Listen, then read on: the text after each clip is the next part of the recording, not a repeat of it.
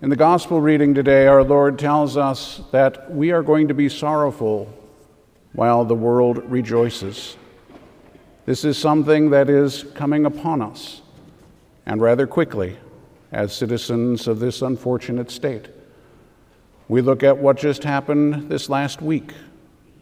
Thankfully, they were able at least to remove the one piece of legislation that would have made pedophiles a protected class in the state of Minnesota.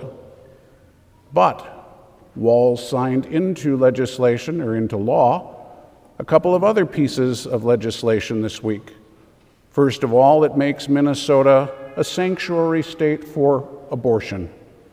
And it makes Minnesota a sanctuary state for those seeking sex change operations. How despicable. And as disgusting as that is, next week we're going to get even more. We are going to have in the state of Minnesota, I don't know what they're calling it, I would call it the thought police. It will be, it's already made it through the House, it's going to make it through the Senate next week, and I'm sure our unfortunate governor will be signing it. And what that will do is set up a database and also a tip line, a hotline, for anyone to call about anyone who says or does something contrary to what they would want said or done.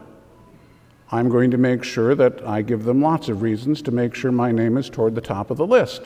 But that's beside the point. We have to speak the truth even though they don't want it. And I say all of this to simply say we must recognize that we are in this together. And by that, I don't just mean you and me. I mean anyone who seeks the truth.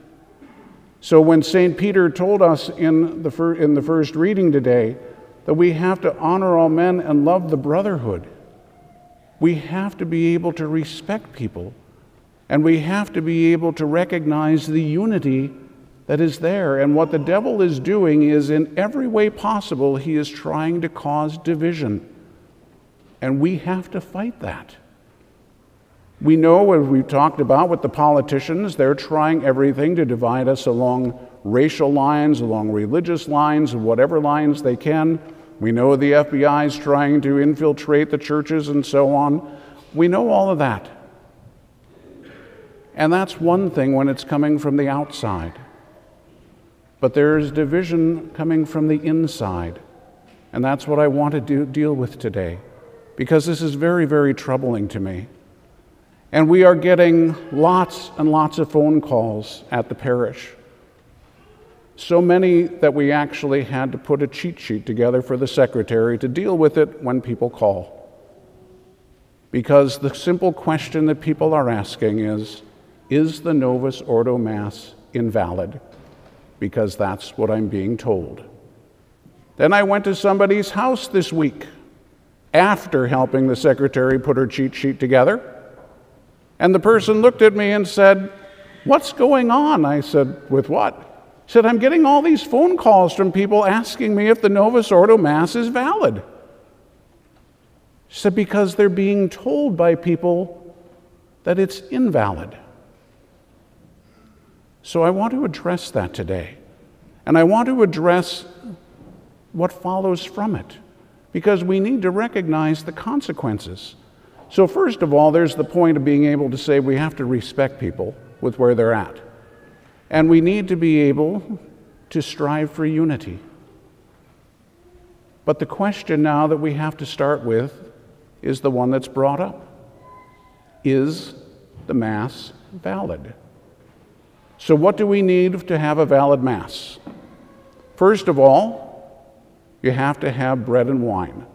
The bread has to be made from wheat, flour, and water only. In other words, you can't have rice cake, you can't have other things. It has to be wheat, flour, and water. You have to have wine, and the wine must be made from grapes, so you can't have strawberry wine or dandelion wine or whatever. It must be made from grapes. Okay, so I don't think anybody's going to have a question about that. You have to have a validly ordained priest. Now, there are people who have questioned that. And if Father Eckert and Father Graebner and myself are not validly ordained. Why would you be here? Because you'd be taking part in sacrilege. You'd be taking part in something that violates the first commandment, because you'd be worshiping a piece of bread that didn't change into Jesus because you didn't have a real priest. And if the Novus Ordo Mass is invalid, and all three of us say the Novus Ordo Mass, that means that all three of us are in the state of sacrilege because we are offering something that is fake. And then we're coming here and we're saying this Mass in the state of sacrilege, which means that the Mass would still be valid, but you're taking part in a sacrilegious Mass. Do you really want to do that? You see, these things have consequences. To just let this roll off your tongue just sounds so easy. Oh, that's just invalid. Think of the consequences, because this is really serious. Okay, so you have to have bread and wine, have to have a validly ordained priest. The priest has to have the right intention. You have no control over whether the priest has the right intention or not. All you can do is assume if the priest shows up, he's valid, he's properly vested, and he has the right, does things properly, that he probably had the right intention. Okay. So that brings it down to one thing, and this has got to be where people are claiming invalidity, and that is the form. That is the words that are used to be able to consecrate the bread and wine. So, always know you're in trouble if I have to bring something along, so I apologize for however long I might go on, but here we are. This is the Summa Theologica from St. Thomas Aquinas. So we're going, not on my opinion, we're going to the source. And I brought it in Latin, in case anyone wants to say, well, maybe the translation into English wasn't good. So here we go. So if you want to read the articles, it's in the third part of the Summa Theologica. Questions 73 to 83 is dealing with the Holy Eucharist. This is question 78. It's dealing with the form. And he goes through all these things. So first of all, this is Article 2, and this is the last line of the Respondio. So after he goes through all the points, he says simply this: Unde haec forma est convenientissima, hoc est corpus meum. Okay, wherefore this form is the most appropriate. This is my body. Okay? In Article 3, this is also in the Respondio, he says, and this is a bit longer, Dicendum est ergo quod omnia precata verba sunt de substantia formae, sed per prima verba cum dicitur, hic est calic sanguis meis, significatur ipsit conversio vini in sanguinem, et modo quod dictum est in forma consecrationis panis, et verba autem consequentia designatur virtus sanguis effusi in passione, quae operatur hoc in sacramento. So, therefore, it must be said that all these words, so in other words, the whole set of words of the consecration of the precious blood, are of the substance of the form. But these words, these first words which are spoken, this is the chalice of my blood, signify therefore the conversion of the wine into the blood, according to the mode which we've already said in the consecration of the bread. And the words, however, that follow designate the power of the blood that was shed in the Passion and is operative in the sacrament. So in other words, what is necessary for the consecration are the words, "This is my body, this is the chalice of my blood." He takes up the question, I won't go into it, about the word anum because that's in there. So when we have Mass in a few minutes, we will say, hoc est anum corpus meum. Okay, St. Thomas said what's necessary is hoc est corpus meum. The anum is not necessary. He explains that whole thing. And then with the chalice, what follows, this is the chalice of my blood. What follows talks not about, it's not necessary for the consecration, it talks about the power of the blood of Jesus which was shed. Okay? So, that said, Missale Romanum, the typical edition of the Novus Ordo Mass. Okay? We had a very unfortunate luminary at the seminary who tried to tell us that the Mass was written in English and then translated into Latin. So this is the typical edition in Latin. So I've got it all memorized, but I wanted to read it to you so that we're very clear. So as I mentioned a minute ago, in this Mass we will say, Hoc est enim corpus meum. What does it say in the Novus Ordo? Hoc est enim corpus meum, quod pro vobis tradetur. Okay, so they added that little line at the end of it, which is given up for you. That doesn't change the fact of the validity, because what is necessary are the words, this is my body. And then when it comes to the chalice, we will say, Hic est enim calice sanguinis mei. What does it say in the Novus Ordo? Hic est enim calice sanguinis mei. Word for word, exactly the same. So therefore, everything necessary for validity is right there. Now you can say, I prefer this way. So do I. A preference isn't a problem. But to say that that's invalid is wrong. And we need to overcome that. And we can say, well, but it's not in Latin. May I remind you, first of all, there are 21 other rites in the Catholic Church. None of them use Latin. We are the Latin rite of the Catholic Church, therefore we would use Latin. We have 3 of those other rites in the Twin Cities: St. Constantine's, St. Maron's, actually in Holy Family, and St. John's. So we have 2 Maronite churches. Those are the Lebanese people. We have St. Constantine's, which is the Ukrainian Catholics, and we have St. John's, which are the Ruthenian Catholics. They have Mass in their own language as well as in English. They don't have it in Latin. And I may remind you also that at the Last Supper, Jesus spoke Aramaic, not Latin. And then it was translated from Aramaic into Greek. And then it was translated from Greek into Latin. So therefore, it didn't start this way.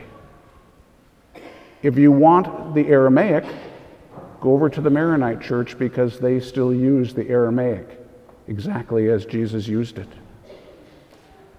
The Church has given us Latin because that was the language of the empire. And we're the Latin Rite. So it makes perfect sense. But we can't say that because it's translated into a different language that makes it invalid. Any more than we can say in any of the other 21 rites that don't use Latin that that's invalid. It's not. They're all completely valid. And we must understand that the fact that we come to this Mass doesn't automatically make us more Catholic or better Catholics than somebody else. Yeah, there are some people who are horrendous Catholics. There are people who don't believe a lot of what the Church teaches. They have put themselves outside the Catholic Church. But there are also people that go to the Novus Ordo Mass who are just as orthodox as you and me, who believe absolutely everything that the Church teaches. And you might say, well, then why aren't they going to this Mass? People have lots of reasons. But let me bring you to an extreme, because then it might give you a reason just to try to apply to somebody. I do this, for instance, when I'm out on the freeway and you see some nut coming up behind you doing this, in and out, going almost 100 miles an hour. And, I used to get so upset with them. And then one day I said to myself, you know what? maybe his wife is about to give birth, and he's trying to get to the hospital. And if my wife was about to give birth, I'd be driving like that too. Now, I know that 99% of the time that's not going to be the case, but it gives me an excuse. It gives me a way of saying, all right, just get out of the way. Maybe his wife is about to give birth. Don't just let him go. All right? So there is a person with whom I work. And this person was ritually, satanically, and sexually abused many times at a Tridentine Mass. Not a Tridentine Mass, at a number of Masses.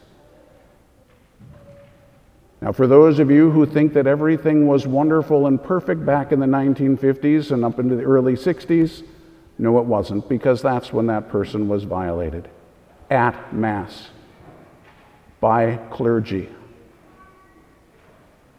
It's far from being perfect. And if you think that just by going to this Mass means that we aren't going to sin anymore, all I can do is point you to some of these unfortunate situations that have happened in traditionalist communities. They're having the same problems with pedophilia, with other things that are disgusting. I remember one priest, we'll just say he was orientationally challenged, shall we say, who looked at me one day and said, because he loved the old Mass, said, "Where else could I go where I can dress up like a medieval prince?" Like, really? It's not about God, it's about me looking like a prince. Give me a break. So yeah, just because you come to this Mass doesn't automatically make you somehow holier, better, or anything else. But this person that I was talking about wanted to be able to come to the Mass, but couldn't. They weren't able to come to this Mass because the fact is that it brought PTSD. It was very difficult for this person. I even just simply brought the 1965 Missal. That's the one where they started translating it into English. And they couldn't do it. So take an example like that and be able to apply it if somebody says, I can't go to that Mass. Again, 99% of the people, that's not going to be the case. But there are cases where that's the reality. So we can't make judgments. We have to accept, we have to respect, we have to strive for unity. The division is horrible, and especially when we are dividing Catholics against Catholics. It's not good, and that needs to stop. So we need to be able to recognize, yes, I think this Mass is the better Mass. But that doesn't make the other one invalid. And we need to quit telling people that it is. Because we have to again recognize we don't get more of Jesus at this Mass. If the Mass is valid, Jesus is present. So you get the exact same Jesus in the Eucharist here as they do there. No difference. You don't get more of Jesus. He's either present or he's not. The Mass is either valid or it's not. So if you get more of Jesus, there's a problem, because what we're saying is Jesus isn't fully present. He's kind of present there. We can't say that. No, Jesus is fully present, or he's not present at all. So what surrounds the consecration, yeah, there's more grace in the prayers and all the different things that happen, so there may be more grace that is available at this Mass. But Jesus isn't more present in the Eucharist at this Mass than he is at the other. It's the same Jesus. And either he's present or he's not. So again, understand the consequences of this. If this is what we're going to say, we've got some serious issues that we need to look at.